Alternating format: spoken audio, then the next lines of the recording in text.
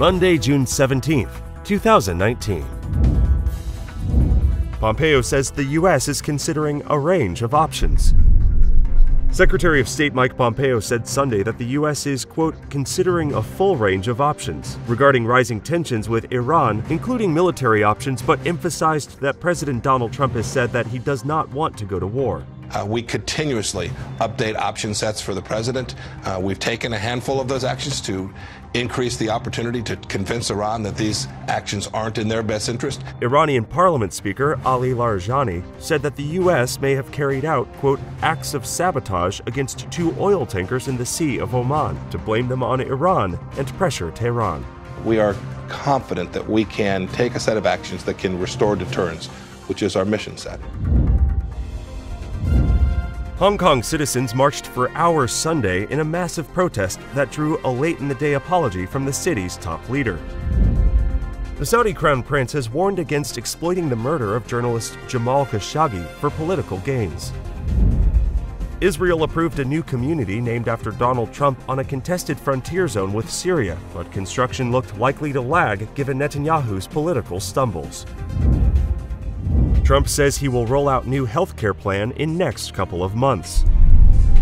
President Trump said he'll be rolling out a new health care plan in a couple of months, saying it will be a key focus in his 2020 re-election campaign. We had support with the Democrats. While the president has acknowledged that no plan would be voted on in Congress until 2021, he is gambling that putting out a plan will negate some of the advantage Democrats have on the issue. We're putting the people back in charge with more choice for better care at a far lower cost.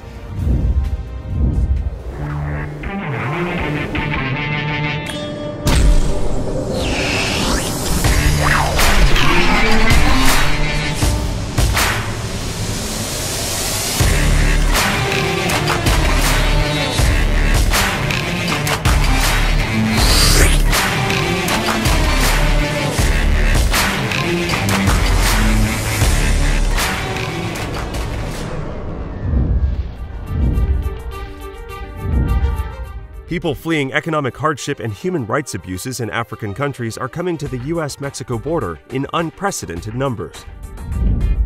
As measles continues to spread in the U.S., the outbreaks are exacting a hefty toll on local and state health departments, draining resources and siphoning healthcare workers from other needs. Chuck Schumer said the Federal Aviation Administration should require that all helicopters be outfitted with the same sort of black boxes that record flight information and cockpit conversations. Pennsylvania man arrested in connection with fire in home of Brooklyn rabbi. A Pennsylvania man reportedly has been arrested in connection with a fire in the home of a Brooklyn rabbi that investigators suspect was an arson attack. The man was arrested by officers from the New York Police Department at about 1:30 a.m. on Sunday and charged with 2 counts of attempted murder and 1 count of arson. 13 people, including a 6-week-old baby, were injured in the early Friday morning fire. The progressive effort to issue driver's licenses to undocumented immigrants has been met with backlash from the suburbs. A man snatched someone's phone and hurled it at an oncoming train because he was being recorded spewing anti-Semitic slurs.